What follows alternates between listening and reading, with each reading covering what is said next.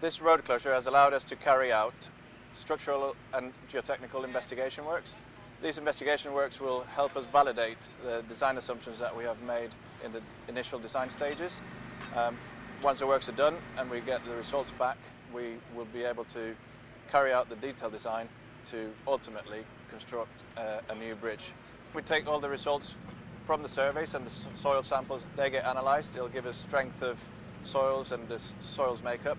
The existing bridge has reached the end of its design life and it's only wide enough to accommodate one single track, and the new bridge, the replacement bridge, will accommodate twin track, which will allow for additional services that are expected for the increased capacity of East West Rail.